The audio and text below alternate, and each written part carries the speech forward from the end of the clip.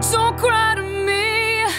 It's a damn shame that everybody don't want to give the Canaanites their due, because we have been so indoctrinated against the Canaanites and indoctrinated against ourselves as African people.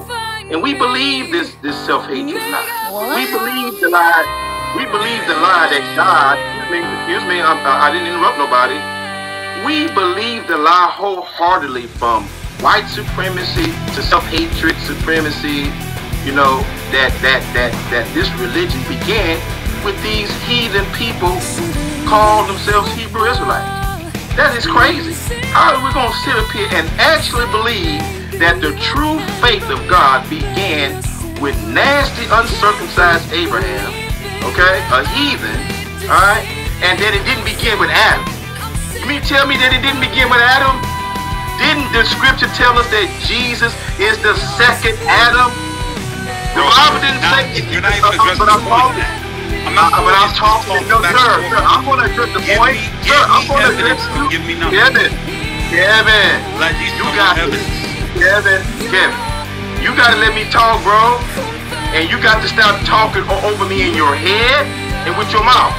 Because if you listen, you're going to fall in line with the truth, because you're a smart brother. But can you overcome self-hatred? Can you overcome the lie of generation? Excuse me, sir. I'm going to get there, sir. What I am saying is that because we hate our blackness, because slavery and every other race of people besides ourselves has taught us to hate ourselves. We're changing the Lord, brother. I love myself. Brother and sister, can I finish talking?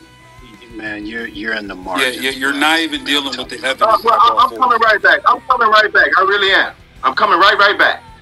So my point. Let me come right back to the point. Let me come right back to the point. Buddy. You're just talking. Okay, well, I'm coming right back to the point right now, sir. I'm coming right back to the point right now.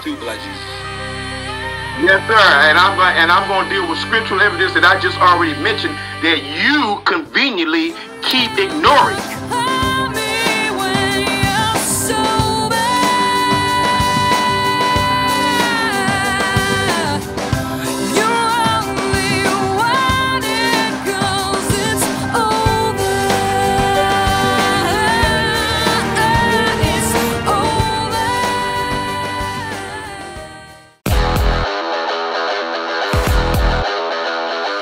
And I want to say that you know,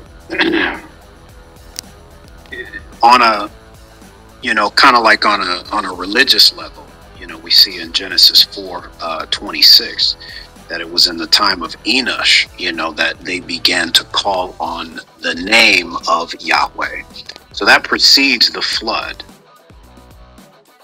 When we get to Exodus chapter 6, something is very important. In verse 2 of Exodus chapter 6, it says, "Then God spoke to Moses, telling him, I am Yahweh. And I appeared," right, to Abraham, Isaac, and Jacob as God Almighty, right, El Shaddai. "But I was not known to them by my name, Yahweh." Okay? Many scholars, many rabbis will say, well, this is the covenant name. However, Yahweh is used to describe God prior to him revealing himself to Moses. But what's very important is that you don't have a blasphemy law for that name prior to chapter 20 of Exodus, verse 7. So there's something very important about that name, that now God has to put a prohibition on misusing that name. Never before was that prescription given.